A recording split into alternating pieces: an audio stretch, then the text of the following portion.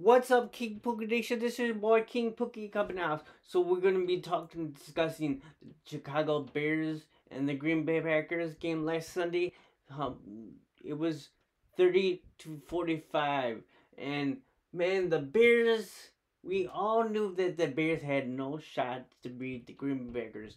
Now we were 12-point underdogs in the game, and um, going back to the game, we were beating the Green Bay Packers and everything, and the special teams was like killing the Packers, and we got Jalen Johnson. He was covering Devontae Adams, and here comes and so here comes the second half. We all knew that the Bears were going to probably lose this lead, but he's like, I don't know.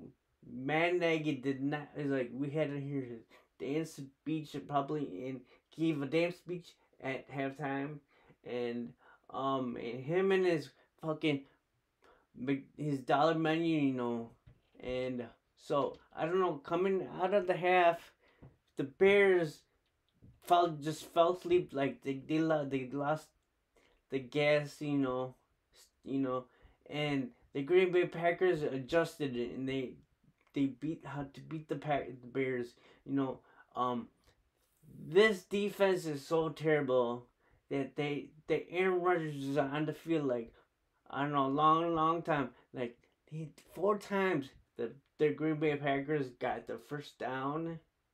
I mean, in order to beat Aaron Rodgers, he needs to be off the damn field, And so, man, but yeah, there were some bone ass plays that should have been called by these referees, and man, like on that one part, I think it was Color Vilder where he ran out of bounds, and then they came back in.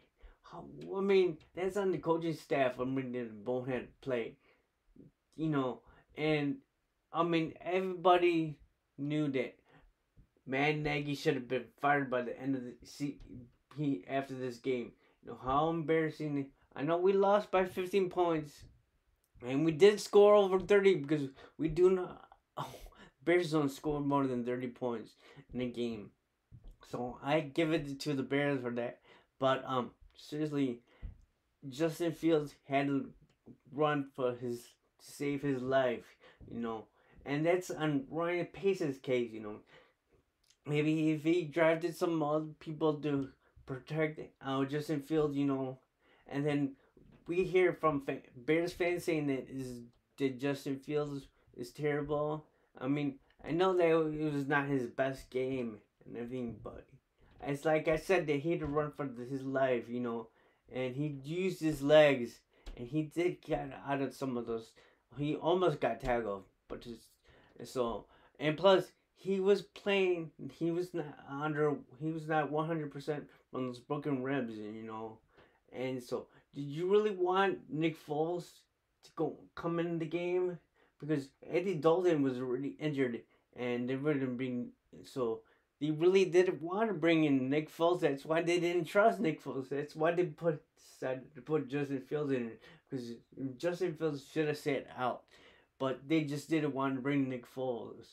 So yeah, man, now we're gonna be going against the Minnesota Vikings on Monday Night Football. Another prime time game. Another time we're gonna get embarrassed from the national TV, and then you put this Matt Nagy. We're gonna have Matt Nagy go out there and try to get his next coaching gig if he gets fired, which he's probably gonna be coaching the next NFL. So yeah, man, the Bears, they hopefully they have a shot to beat the Vikings. We do have their numbers, but the thing is that the Vikings did lose to the Lions, but I mean they got Dalvin Cook back, and they beat the Steelers, and we don't know what kind of Vikings we're gonna be facing. So we have. I mean, do you really want to have Matt Nagy play this awful calls and lose again, and we're gonna have to be talking about a Bears loss the next day? So yeah, So this is your boy King Pookie. If you love the Bears and you love my videos, subscribe to the channel, hit that bell, and I'll notify you every time I have a new video. I know I'm gonna be streaming this game on Monday. So this is your boy King Pookie, and I'll see you in the next video. Peace.